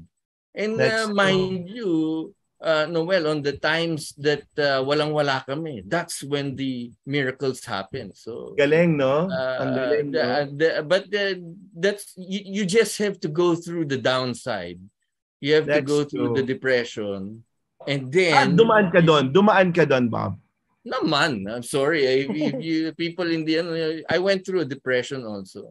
I'm not ashamed of it though. Yes, of course. At napagwagihan mo yun. For it, good for you. But the important thing is and just to share, no? The antidepressants really didn't do anything for me. But it's all processing, no? But going to church and that's true. Yan siguro solid kasi halos magkaka-batch tayo. Sorry. Saying praying the rosary. That's true. And again, no, hindi bagay, no? Si Bobby Chan nagro-rosaryo. No, pero since magkaka-batch tayo, doon tayo sa era na yung, you'll get sad, you'll get depressed, pero hindi ka magsistay doon ng matagal. Kasi ngayon, yung era ngayon, talagang they have to deal with it differently, no? Pero sa atin, we just went on and there was faith, there were, our barkadas, our support groups na malakas. And yung kunyari, bumagsak ka sa isang class, alam natin yung gagawin natin. Madidepress ka, pero kailangan kang tumayo. So kaya parang, di ba, yung well-being natin, not na iba yun ngayon, no? Parang dapat tatag because of that we just have to keep moving forward. Yun, but with the acknowledgement na meron yung mga downside nga yun. Buti nga, Bob, kasi nung bata tayo, hindi mo inaamin na nasasaktan ka, no? At least ngayon, nasasabi mo na, no? That's too personal. Nasasabi mo na. So at least that. But that it's really faith, no? You said faith. You said, I guess community, your family. How did your family take the whole thing? They took a beating, syempre. Work and depression. But yun nga. I think, and the economics of it, Bob, even, no? Pero, my wife and my daughter had those sandalan, eh. And I don't think I could have come out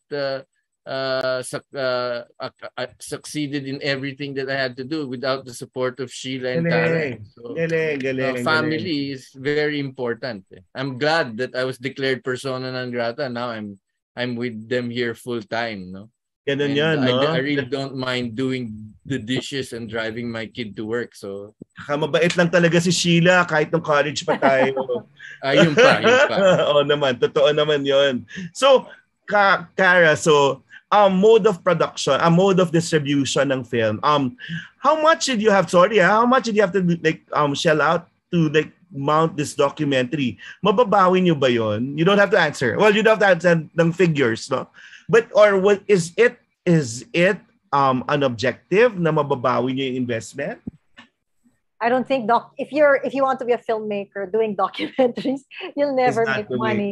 You'll never make money. Yeah, you'll never make your money back. So we rely on a lot of grants, and grants that hopefully don't ask for the rights to own the rights. That's true. So it's hard. We're still fundraising to pay for everything that we spent for. Hindi pa rin ang galing. Yeah, no, you were awarded a grant by the Sydney Film Festival. I just learned about it, di ba? Yung may award. It was a prize. Yeah, it was a prize. It was a prize. It was a prize, yeah.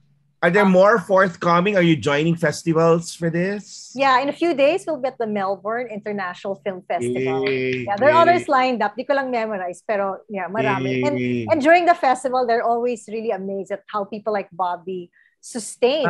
Very good. I was in New York for the Human Rights Festival. It was such a question all the time.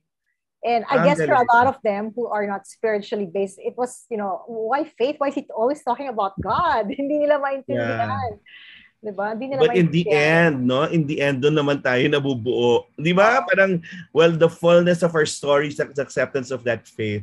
Well, now this early, I have to say, Tom, sana hindi mo makuha yung Australian Embassy visa mo para you can host the in our Q&A we have Karen Davila and Atom Araulio if he doesn't go to Australia for the talk back. And we'll be having as guests not just Bobby but every other character in the film in Palawan. So they'll be here. Yeah, we're excited to see our friends here. So please come and see the film and meet the heroes of Palawan. How can they get tickets? Because we have to, sabi nga ni Chris Millado kanina, the opening film lang yung libre. But this one... sana kami libre rin eh. No, pero hindi kailangan yung kumita. Because part of it, proceeds, mapupunta naman sa inyo. So, CCP, box office. Right now, your best bet is to buy your tickets right there. I think you can also buy it online sa Ticket World and SM something, but it's still not available. Only the films in competition. So if they fix that glitch, then you can buy online. But for now, I think you just have to buy it at the CCP box office. But since I have a festival pass already, so that includes even the closing film, I suppose. I was just told hindi kasama ang closing film. Kaya kawawa kami. So please come and watch our film. Excluding closing film, yeah. Okay. Hindi So siya we have to get kasama. separate tickets. Anyway, I we'll hope, are you support gonna be there, Noel? Will you be Yeah, there? I will be there. I will be there. We have tickets for you, ha? Yeah, but Bob, our best friend, our friend Hubert will be there. And si Laura, sa amin sinabi na attend for nag-CCP. Ang layo-layo ng CCP pero pupunta sila para yun and with COVID pa and COVID pa and all. No, we have to see this. Yes.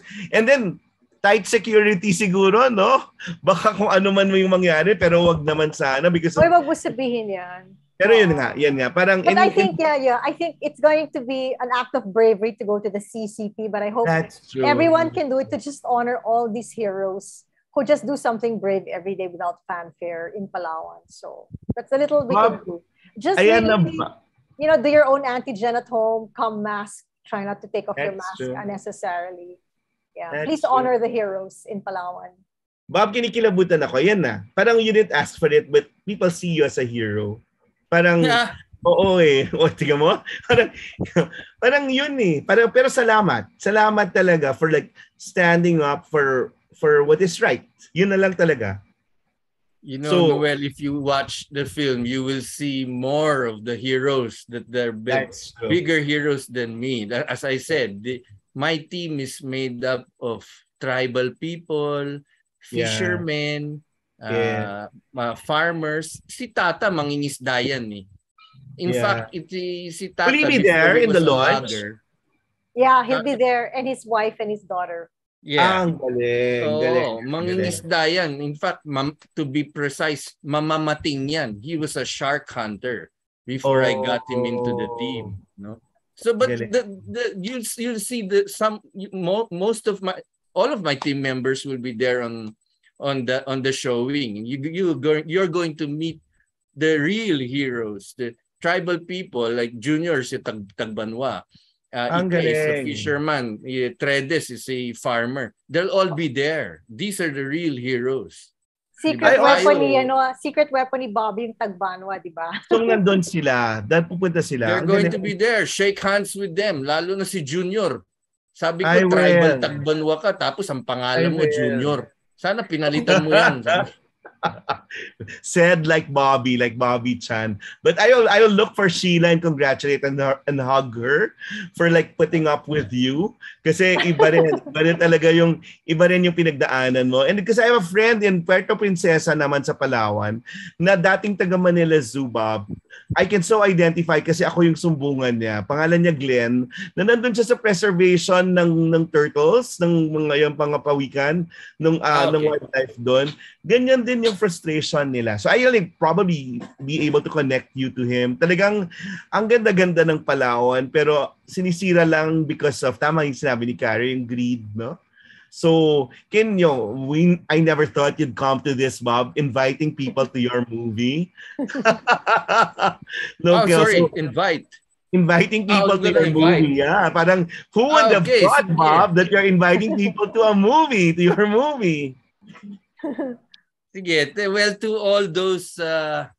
all of you who are impatient like me, frustrated, fed up with the politics and lip service of trying to save the planet, please see our film. No, I guarantee you it will make you more impatient, more frustrated, more fed up. But that's a good thing. Because that impatience, that frustration, that discontent is going to push you to do your bit for the environment. So galing. I'll see you all there on the 13th. Galing. He says it as it is. No? Parang kung hindi ka nababagabag, hindi ka pwedeng magsimula. So kung may mga tanong kang ganyan, pwede kang magsimula. So yun. Cara, can you invite the people again and we'll see you on that play date, no? The 15th, no? August 13th, Saturday, 3:30 p.m. Again, August 13th, 3:30 p.m. Saturday. Whatever you're doing, please drop everything for the film, for the people we honor in the film. It's really worth it. They are protectors of nature, of our beautiful country. Thank you, Cara. Thank you, Bob. Well, in the end, it's really pride sa inyo and pride of the people that you represent. Kasi grabe, no? nakakahawa yung takot. Palagi sinasabi, nakakahawa yung takot. Pero mas nakakahawa yung tapang. So, sana yun. In the end, yun, yung pagkahawa ng tapang, yun yung pwede nating, yun, sama-samang gagawin para harapin these kinds of problems. Katulad ng hinarap ni Bobby at yung grupo niya sa Palawan.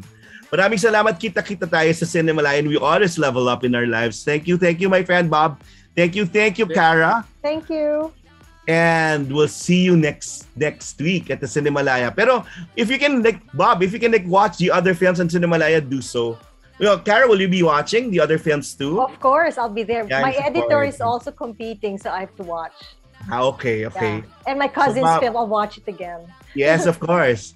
Bob, Sina Hubert will be there also, but we invite them also in the other films. So please be visible and kami magagardya sa'yo. Noel, sorry. Yes. May iba, pwede bang bumati? Go. Kasi makikita to paulit-ulit. Pwede magpaulit-ulit. Go, game. Okay. Binabati ko si Attorney Hubert Guevara at si Attorney Ed Martinez. No? Mga Ed Martinez. People who supported me. Of course, also my wife Sheila and my daughter Tara also.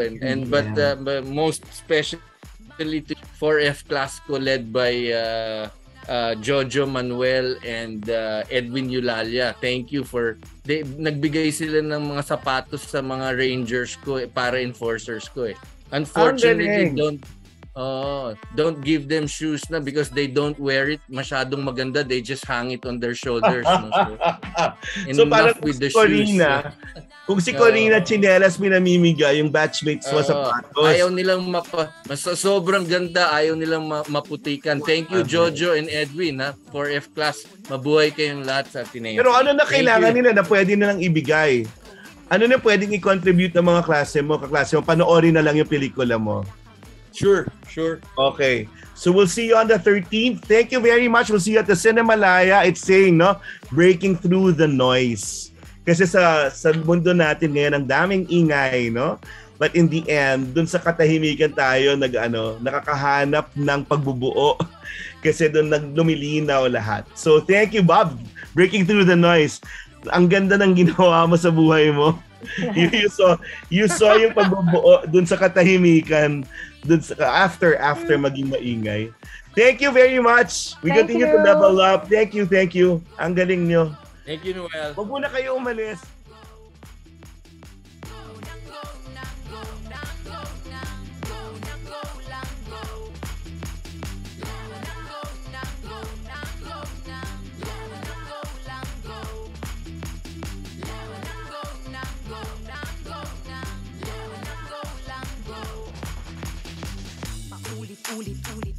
Ulit kang nagplano.